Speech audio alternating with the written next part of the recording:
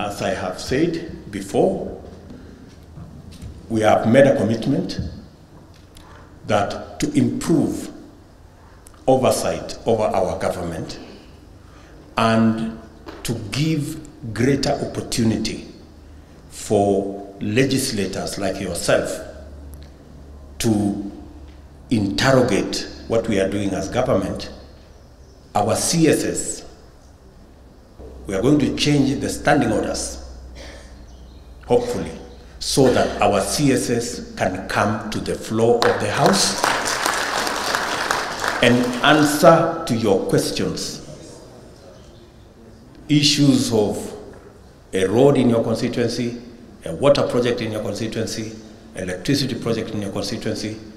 We are going to make it possible for us to be able to speak to you and to speak to your electorate directly from the floor of the House.